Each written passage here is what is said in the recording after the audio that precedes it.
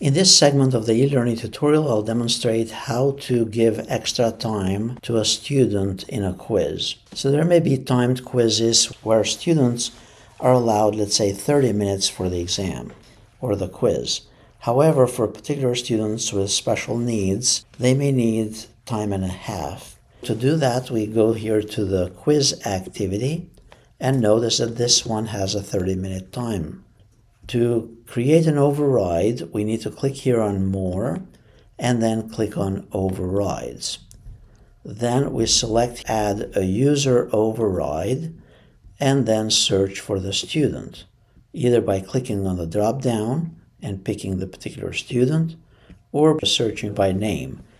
You could allow them to take the quiz at a different time from other students, or in our case, we wanted to give them time and a half. So this would be 45 minutes. And then press Save, and that's all you have to do to allow a student extra time or additional accommodations for the particular quiz.